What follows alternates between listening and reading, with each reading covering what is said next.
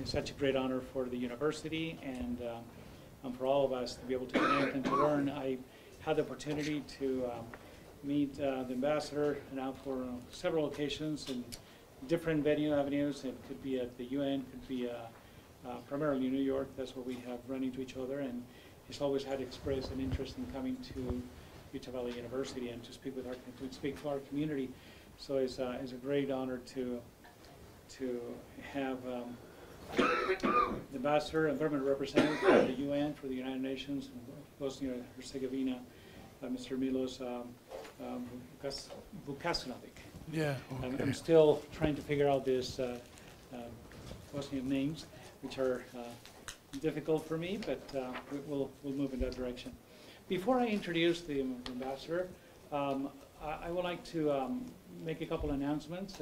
Right after this lecture, at 11:30 at the Fulton Library, we're having a celebration for International Women's Day. We'll have a major panel discussion.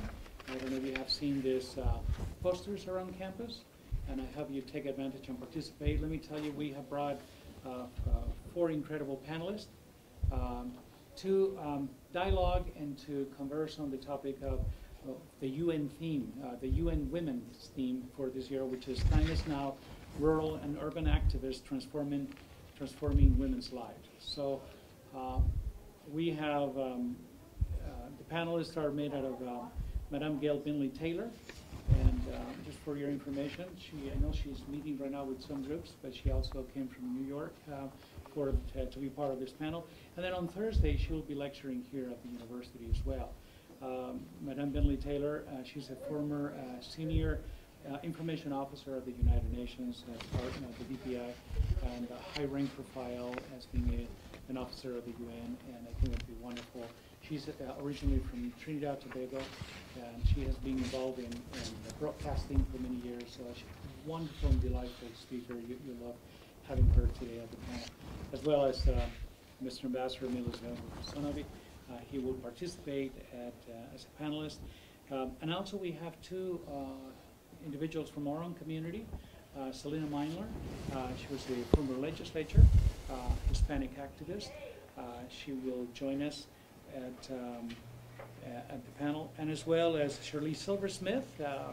Maybe that name sounds familiar, but she's the director of the Utah Division of Indian Affairs for the state of Utah. So we'll have the representation from the Native American groups, from the Hispanic group, from the United Nations perspective, and a former ambassador that actually had to deal quite a bit with, especially after the now 20 years since the war in Bosnia, and dedicated to transforming women's lives. Another announcement, and just briefly, is the major event on Monday. I don't know how else to announce this event. I've been announcing it now for 2 months, and I hope you see it all over campus and through the media and through press releases and digital marketing that we have done. Please come and join us. There's more spaces on the back. Folks, it is such an incredible treat what we're doing here at this university, Utah Valley University. No other university can compete with what we are coming and doing. Monday the 12th, starting at 8:30 all the way till 1 o'clock, we'll be having a diplomatic conference representing 14 nations. 14 nations, diplomats, ambassadors, consul generals, commercial trade commissioners will be coming and joining us for an open discussion on international trade relations and networking. The Lieutenant Governor will be the keynote speaker in the plenary session, as well as Mayor Jackie Biskupski from Salt Lake, talking about sustainability. The President of the World Trade Center, talking about free trade, Mr. Derek Miller. The President of Silicon Slopes, Mr. Clint Bitts, talking about innovation and technology. And from the Governor's Office of Energy, Madame Megan Stetler, representing the energy sector for the state. Folks, this is a free event, open to the public, directed to our students, to our community, to our business leaders. What a great venue to be able to mingle with these people. So without further ado, because this is an event reserved for wonderful friend from the Balkans, from Bosnia and Herzegovina. As I mentioned, I've been able to work with Mr. Ambassador Vukasinovic for the past, I would say, year and a half. And what a wonderful soul he is. Believe me, what a wonderful gentleman he is.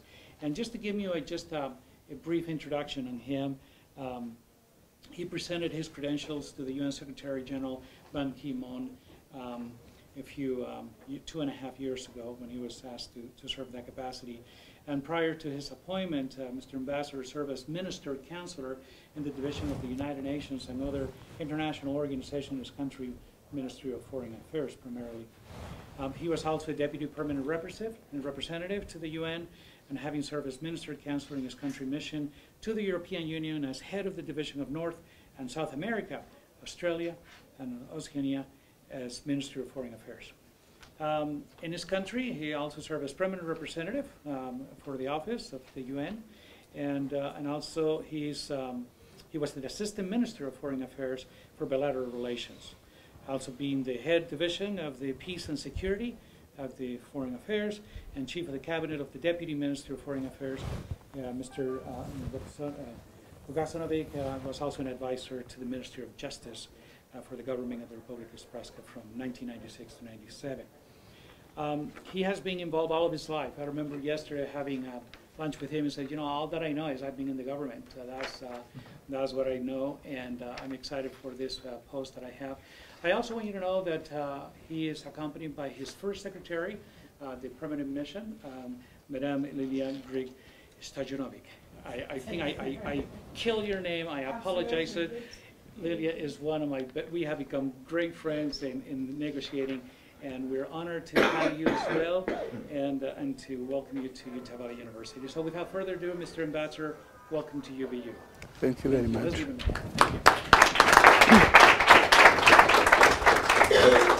Thank you very much.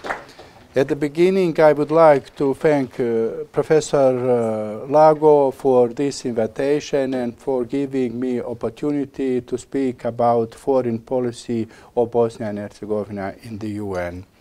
Although Professor Lago introduced myself and said everything about me, and I understand that I'm older, if you have more items in the career, it's not so much good as it looks like. I just would like to add to it that before the war, I was a lawyer, and I wasn't dream that I could be diplomat, but the wind of war push people in different ways, and so after the Dayton Peace Accords, I joined the Ministry for Foreign Affairs and working in the diplomatic service for 20 years. And I decided to deal with the multilateral issue, thinking that this issue is closer to the lawyer, and in my ministry, the bilateral issue is closer to the economics. And in bilateral posts, most of bilateral posts in Bosnia are dealing with the economical cooperation. I'm very pleased that in the United States there is still interest for the events in Bosnia, and especially in the academic community.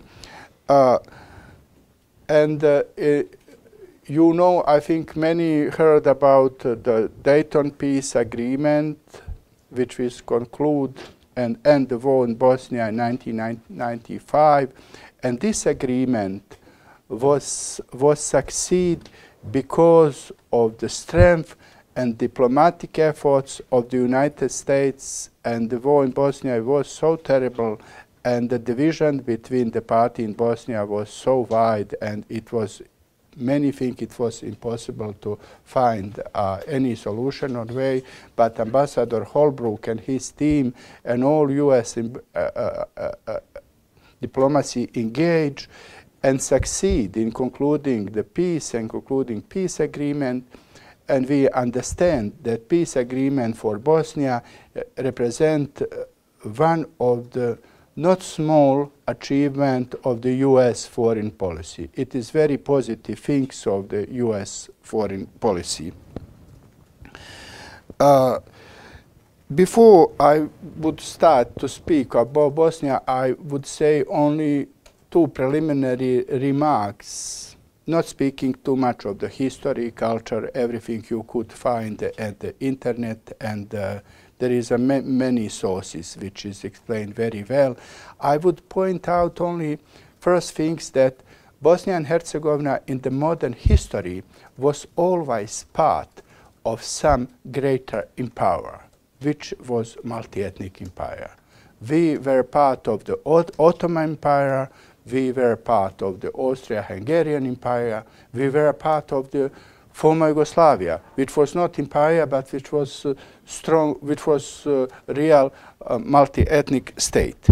And my second remarks is that Bosnia is not specific country, but it's not the country like many of the European country. In Europe, you have the principle one nation, one state. But in Bosnia, we have one state and three nations. And in the modern history in Bosnia, we never have situation that any of the three nations which represent three religions was majority. And so it is a reflect of the decision-making process of the country and the constitutional structure. And Dayton Peace Accord provide a complex constitutional structure, and we have a little bit slow process of decision-making, but we understand that this complex process providing legitimacy, which is not easy to provide in multi-ethnic and complex states, and which provide a feeling of the ownership of the states for all other components. And also in the UN, we have recognized experience that democracy and rule of law is possible to build in the country with the complex constitutional environments. I will divide my presentation in two parts. One part is to tell several observations about implementation of the peace accord, and in other part I will tell you about our activity in the UN.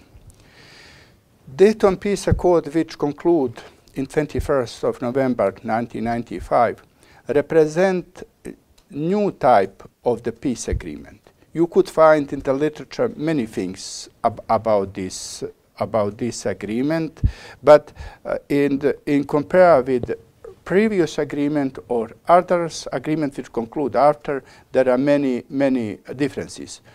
For example, in Dayton Peace Accord, Constitution is part of peace agreement, and it's not only in Bosnia, but in some country peace agreement provide constitutional framework, and some peace agreement is direct constitution. Every letter in Bosnia is constitution is part of our agreement, and our constitution providing direct application for the main instrument of human rights.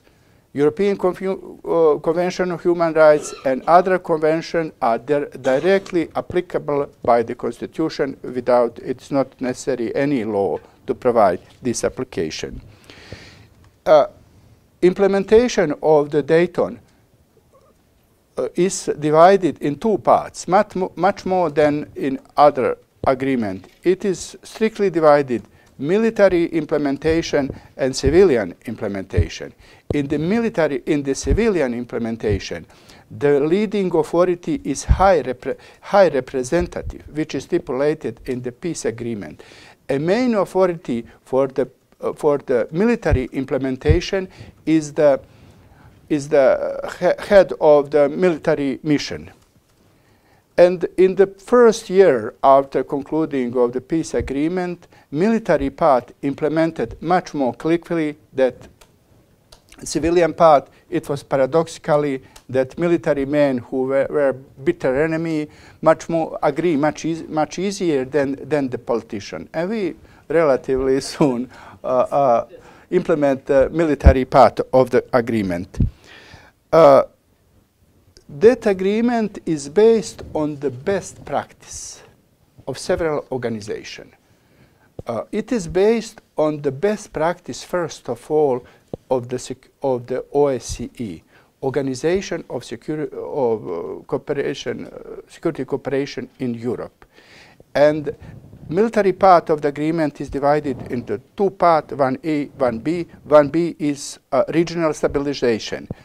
And in the regional stabilization is long-term strategy for security. Many achievement of OSCE is direct implemented in that agreement.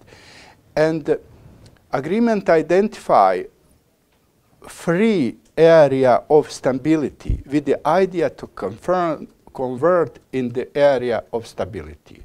First area of instability is Bosnia and Herzegovina itself. An agreement stipulate the so-called agreement under 2 between the party in Bosnia. This agreement is practically the same as the Vienna Agreement of Confidence and Security Confidence Building Measure. And it was the time when in Bosnia was free army. After that we have reform of the defense, and that's agreement is not relevant. Second area of instability is the Bosnia with the neighboring state, with the Croatia, Serbia, and Bosnia. And agreement provide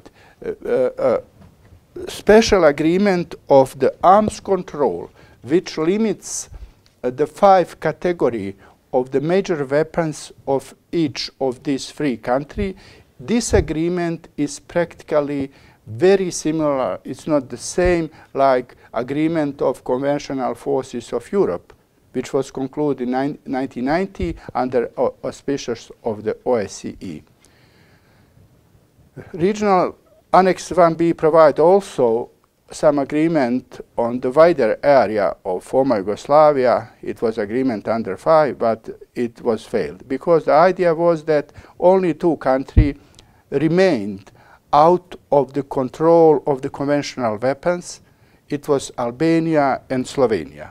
Only those 2 countries have not any legal obligation to limit 5 category of the conventional weapons, but this agreement is failed, and now situation in Europe going on different direction.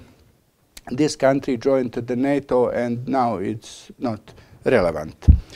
The specificity of this agreement is that we have some formats in the implementation.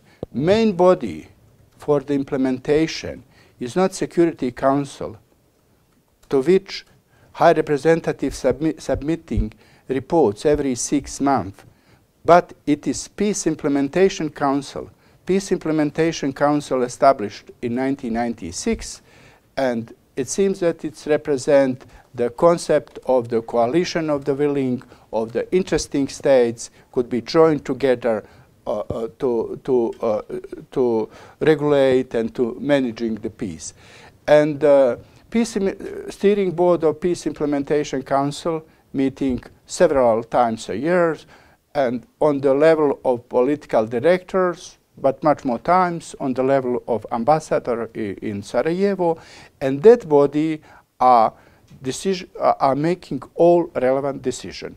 In the Security Council, we only listening the speeches. There is no any action, any outcome documents. It's really raising awareness of the situation in Bosnia and Herzegovina, but all decision is on the Peace Implementation Council. The specificity is also that we have a so-called contact group in Bosnia. Contact group was at the time when there was a conflict in Bosnia. It composed of the permanent member of the Security Council minus China. It seems France, UK, US, and Russia, plus Italy and Germany, and plus European country which are member of the elected member of the Security Council, plus European Union. And those bodies are proposing the resolution in the Security Council in Bosnia. And we have the situation that we are extending mandate of the EUFOR mission in Bosnia every November, and those group of friends draft resolution and just convey to the Security Council, and Security Council adopting.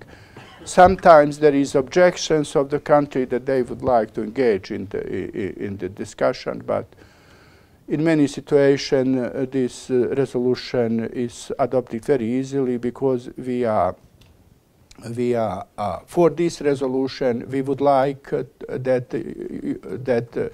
EUFOR mission would be Bosnia, it providing the peace, and this resolution is practically changing only in the preamble part. Preamble part is just update of the political situation, and operative part of such resolution, which is the essence of the extending mandate, is the same for the years. Key question of the implementation of the peace agreement is, where are we now? What is next? What we will do? In that context, Peace Implementation Council in 2007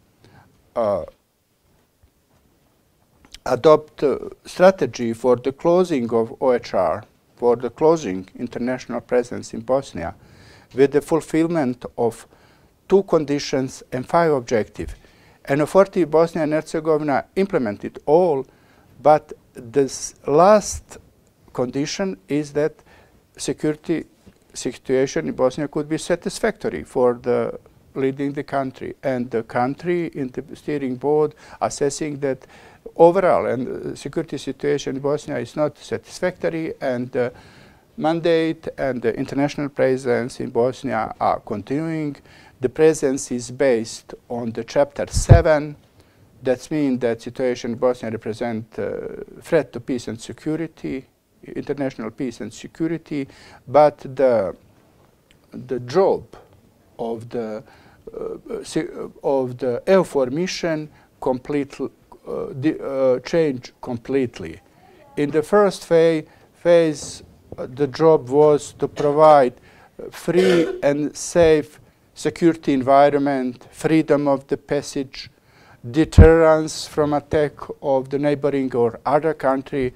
But in this time, the job of the EUFOR mission is to provide assistance, to provide advising of the military forces of Bosnia, and this mission has only several hundreds of the people, mostly engaged in the reconnaissance observation, and it is rely on over-horizon forces. If something would be wrong, maybe the forces from other country could be transported to Bosnia to intervene. But I could tell you that for the years in Bosnia, nobody was killed, nobody was attacked. There is only several injuries or several casualties in the traffic accidents. So in this, we are peaceful nations. We are not so much aggressive as it was in the war. I spoke a lot in the security aspect. With the civilian aspect, I will also add 2 important points in the Dayton Agreement. The important is Annex 7. It is return of the refugees, and the agency which was obliged to help us was United Nations Commission for Commissariat for Refugees, and this annex is based on the best practice, and our strategy for return of refugees was based on the return of the property. And we returned the property for practically everybody. More than 99% of the property is returned. But refugee didn't return. And what was the problem? And we are now in the implementation of this, understand that lesson from Bosnia is that we need self-sustainable return. If you allow for the people to return without job, without health insurance, without pensions, it's very, very limited. And there is also threat, there is also irrational threats from the others, and so the return of refugees was not what we expected. So many ethnic homogenization of the state remain until now. The second aspect, other than security aspect, is the fight against impunity. And there is no too much stipulation in the agreement. There is also several references saying that we are obliged for the cooperation with the International Criminal Tribunal for former Yugoslavia. International Criminal Tribunal for former Yugoslavia are closing mandate, and the last session was in December, and now it would be the residual mechanism. But there is many perpetrators which was not punished. And not only perpetrators, but also the big fish, those who are organized, who engage in the organizing.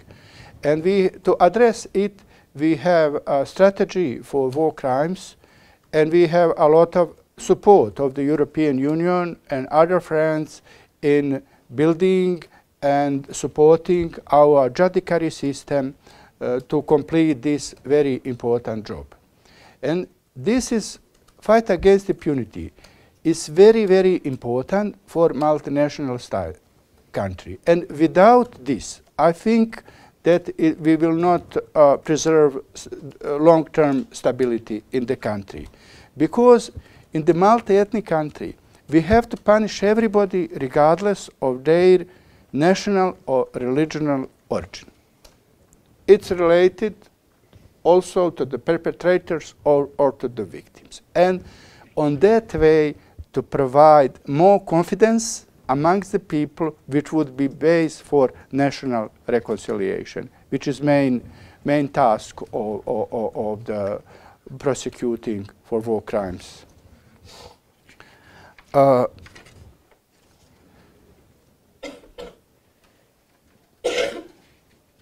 Just return against for the mandate. There is no now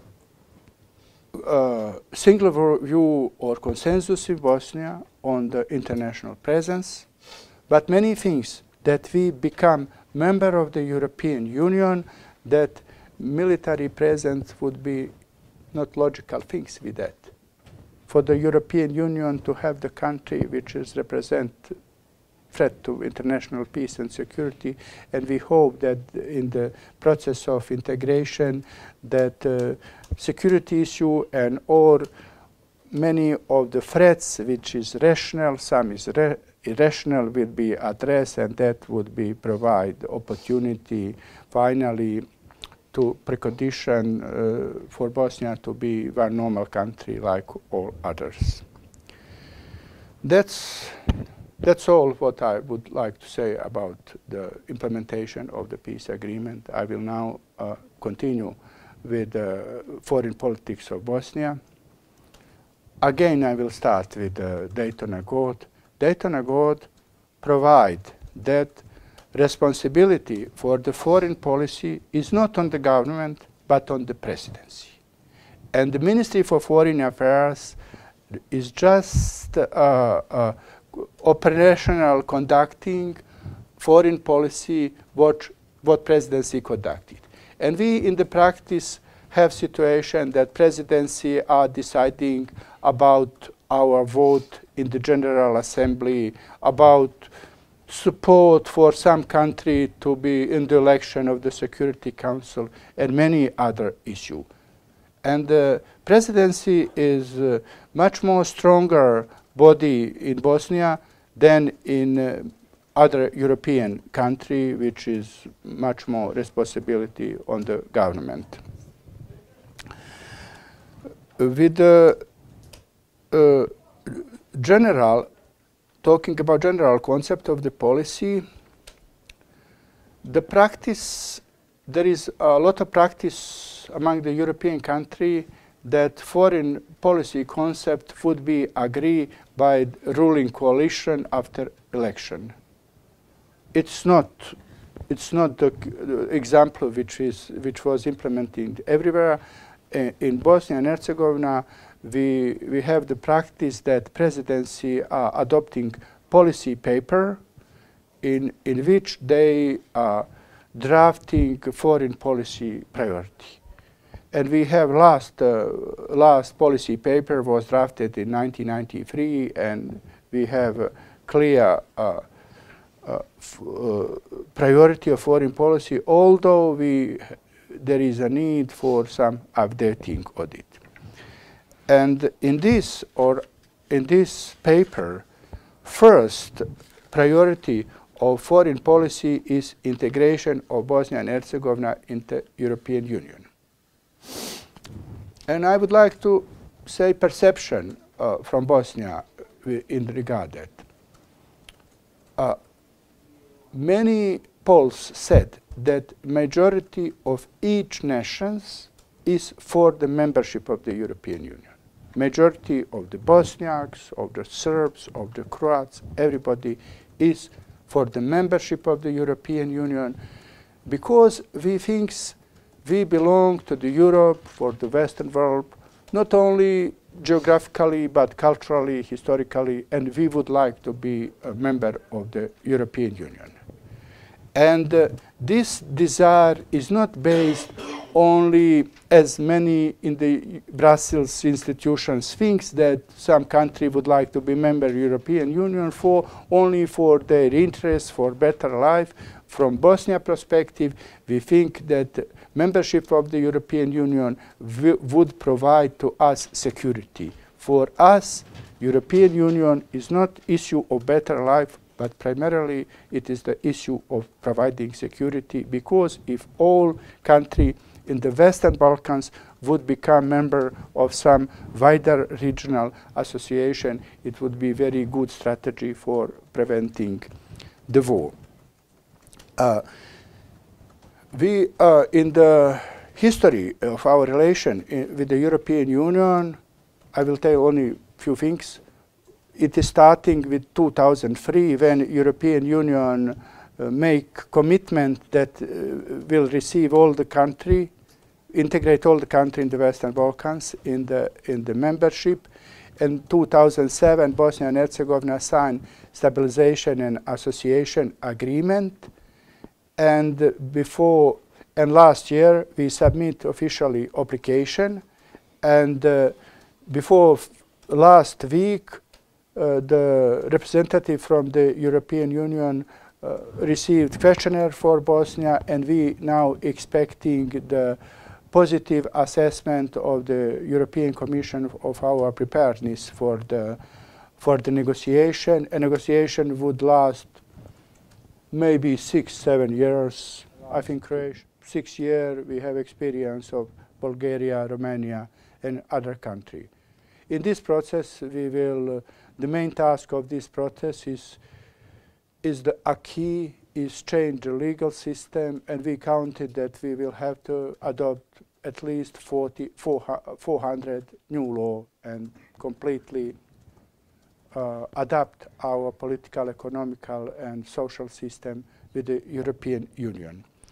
The strategy of the European Union toward Bosnia a little bit changed.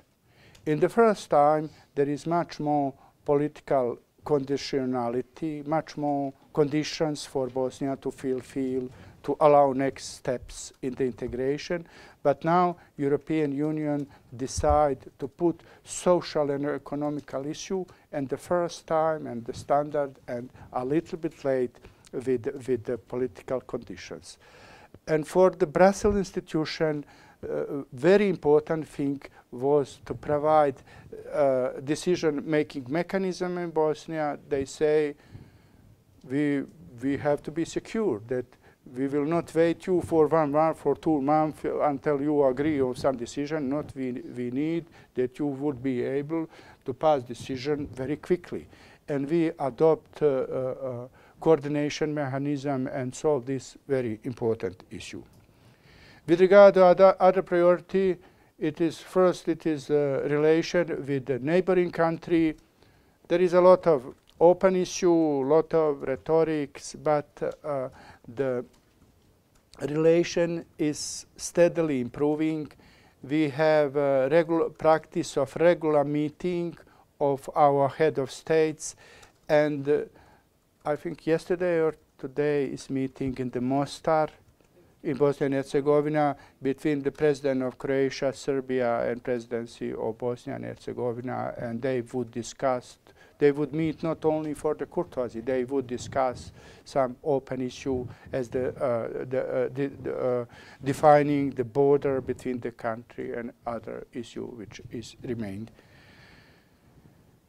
And also at the end there is more priority. I will just add that we are implementing membership action plan for the NATO, and everybody is for the good and friendly relation with the NATO, and we have the office in the NATO in Sarajevo, and we are implementing this membership action plan, although the decision for the membership of the NATO is not done yet. It is at the competency of the presidency. And now I will turn to the major issue. It is relation with Bosnia with the UN. In explaining this, I will conditionally divide all that issue in 3 levels. First level is relation between the Bosnia and Herzegovina and the UN are very complex, very rich. There is a lot of activity. In the first level is the level when Bosnia and Herzegovina is not subject, but object of the relation, and where United Nations is conflict managing organization. And we gain membership of the UN on 22nd of January 1992, and during the war, Security Council and GEA adopt many resolution and decision about the Bosnia. And after the war, the Bosnia was classified in the UN as a post-conflict country in the reconstruction. And in the 2003, I think that World Bank declassified Bosnia, decided that Bosnia is not anymore country in the phase of post-conflict reconstruction, but mostly moved to the development, and that is some turning point in the relation between Bosnia and Herzegovina in the UN. In the second level is activity of the country team or the mission in Bosnia in the Sarajevo. And we now have agreement of implementing assistance development program, which is about approximately $50 million a year.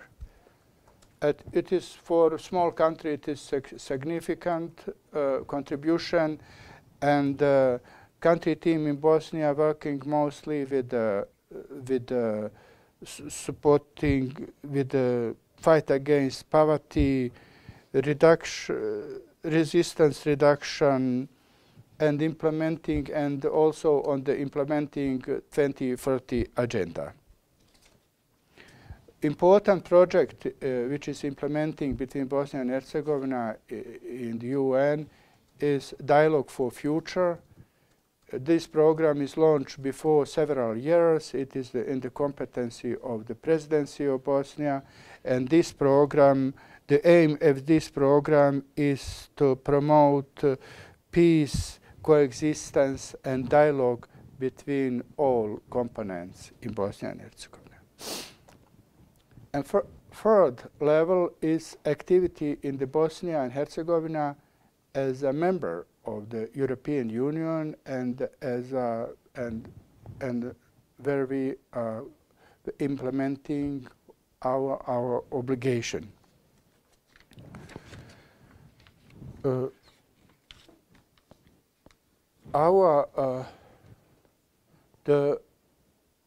There is no any paper which stipulate priority, but I summarize by the practice 4 priority of Bosnia and Herzegovina in working in the UN.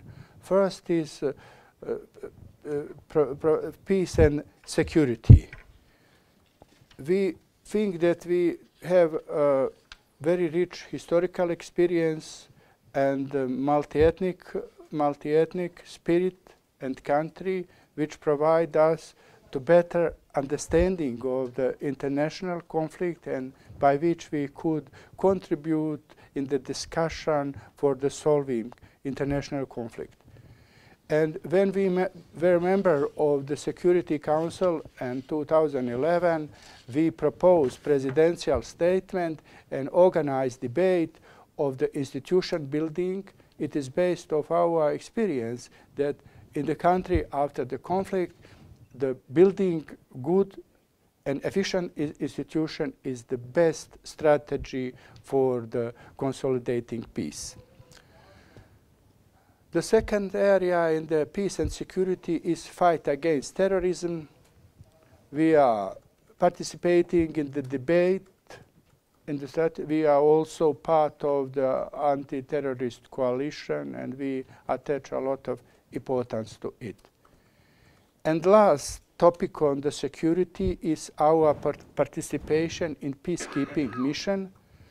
We have now small contribution. It is about 40 individuals, 40. But in compare with the other country, we are average. It's not less than other country. Maybe we have more. And now we would like to increase it. But it's not easy. Everybody say, yeah, it's okay, we would like to increase. But how to do it, it's very difficult. Because the peacekeeping change and the conflict is change. And Department of Peacekeeping Operation assessing that in the last 20 years, they solved many conflicts. But what is remain is the main stubborn, the main dangerous conflict which is remain. And in the peacekeeping operation, in this conflict, we need civilian expert, we need very specialized people, which is not easy to find. We need resources and time for the education and so. And but we are working to increase the number, and I think that European Union won a little bit to the Europe, that Europe has only 4% of the contribution in peacekeeping, and we now think that our region could correct this contribution of the Europe. And in my term in the New York, I was followed by the idea to form one infantry unit of the police from Bosnia to be employed somewhere in the world. And we work on it, and this job is not finished yet. The job was to create a roster of the persons. Everybody could pass the examination and test. And our disadvantage, I would like to say so, is the language knowledge, because in the DPKO are mostly asking for French speaking. We have a lot of English-speaking people, but there is many peacekeeping operation in French-speaking area, and also what they need more participation of the women, and I think we are not bad on it. Yeah, just so that some students may have to leave. I know you have classes too. If you do, please, that's okay. But sorry to interrupt. Could I? Is my time expired? Okay. Yeah, and just I mention two other priority is respect of the international law and human rights, and continuity of the membership of the of the UN body, and we attach a lot of importance to this. And in our history with the UN, we participate in the most important body of all three pillars in the UN. We were a member of the Security Council, we were a member of the United Nations Commission for Human Rights, we were a member of the ECOSOC, we were a member of the Peace Building Commission, and we now member of the Executive Board of the UNICEF and Commission of the Status of the Women. And I will conclude by the last priority in the UN, and last priority is the build new image of Bosnia and Herzegovina as a country which is dedicated to the democracy, plural economy, plural political system, and market economy which belong to the West. Thank you very much.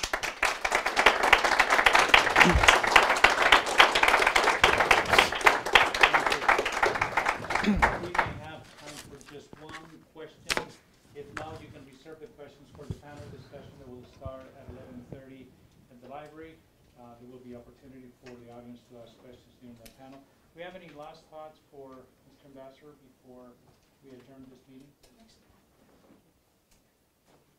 Yes. Michael.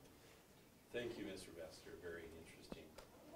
You mentioned that you don't think there'll be long-term stability without solving the problem of impunity. Yeah. How optimistic are you about solving that problem?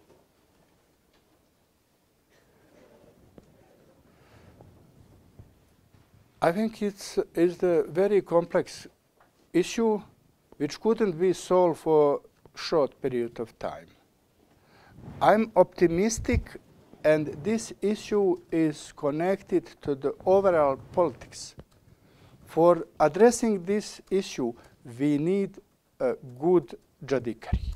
We need a good, professional, and efficient courts and prosecutor office, which is not easy to achieve, especially in the country in the transition from the socialist system to the free world system. And frankly speaking, we have the process of the transition or reform of the judiciary is not satisfactory what we would like to do. And I'm optimistic. I have no right to be pessimistic as ambassador. Yeah. Yeah. Thank you very much. At this time, I would like to present Mr. Ambassador just a token of gratitude for your participation here at Utah Valley University. And since you are now a lecturer at our campus, now I'm honored to present on behalf of Utah Valley University and Academic Affairs the recognition as an honored professor of our institution. And with that, just a token of thank you. I'm not, I don't know if I'm deserved. A small token here for you. It's for you to remember your time here at Utah Valley University. Thank you very much. So, thank you. Maybe picture.